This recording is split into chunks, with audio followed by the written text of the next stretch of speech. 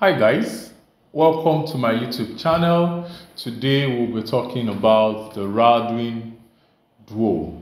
So I'll be taking you guys through the Radwin Duo web interface configuration and management, and be showing you the basic features of the web interface and how you can navigate and easily set parameters and configure your web management on the Radwin Duo. Okay, so please come along. Don't forget to subscribe, like, share this video.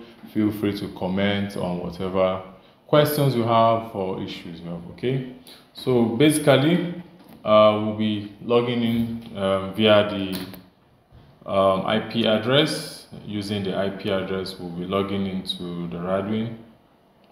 Remember, you can set whichever user you want, operator, admin, or installer. So username is admin, the password is netwireless.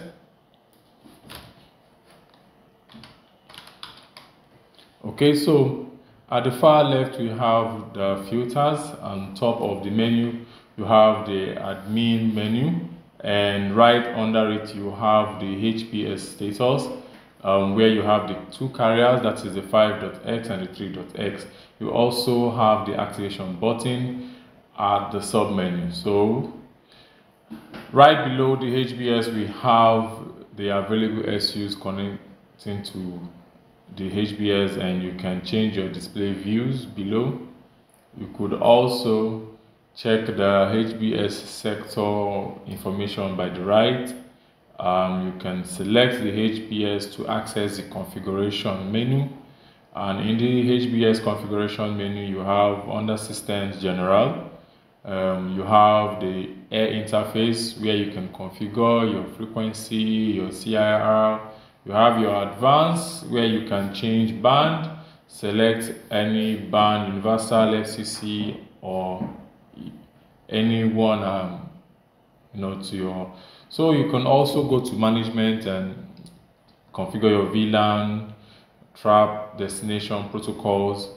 You can also set HTTP or HTTPS, but it's best to leave both checked. You can also set user parameters. You can also configure Ethernet. You can check inventories, check the serial numbers, and aggregate capacity of your radio and current temperature. For the NCNP configurations, you can set your parameter. You can set link password, username and password. You can also configure your date, and you can use your computer. And in the Ethernet, you can set your LAN ports, TX ratio, quality of service configurations, and at the general you can see how long your radio is going. So we go straight to the available SUs. Now you can go to the filter and check the carrier status, link status, registered status. You can also check service type. We can also select any carrier we want, or uncheck any carrier we want. Okay. For the link status, we can check how many HSUs are synchronized or not synchronized. We can also check for interference. We can also confirm how many are registered and unregistered, and we can check if our service type is on best effort or CIR. So the filter either carry. Okay, so HBS sector information view shows detailed description of the chosen HBS and the HSUs. You can as well scroll. You could also view events at the top button, where you can check history. You can see current histories, whatever activities is going on the radio. You can also check for performance. You have the device and the view. You can set how long you want to view, and you can download it as a report in a PDF, as PDF or CSV.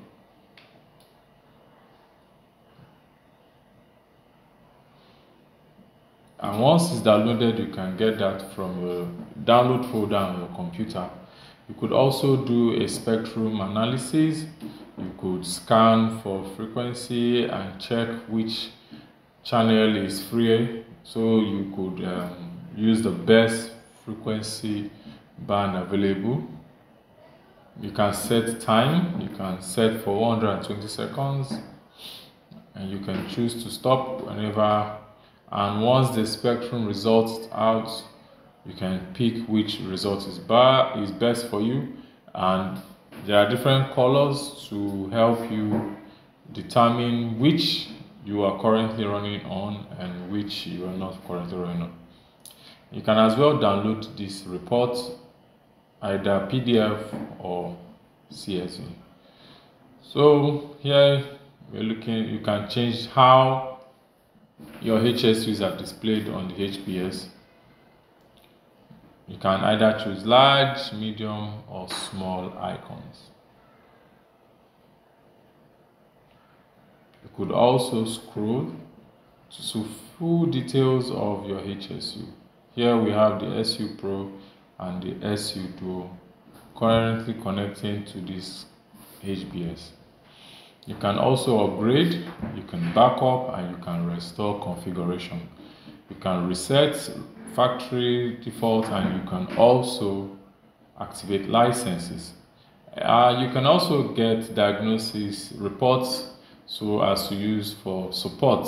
So when you send that to Radwin or your Radwin partners or your integrators, they will be able to help you out. In order to change users, please, you must log in through the HTTPS.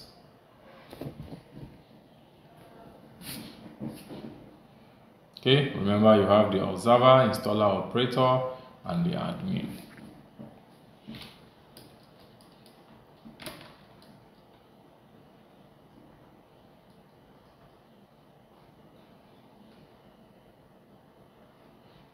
Well, you can also log out through the admin button.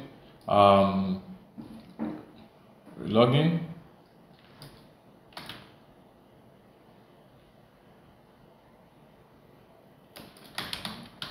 Net wireless. Select configure. Management user. Add new. I'm going to add the new user and test user. No, let's say test user, no space.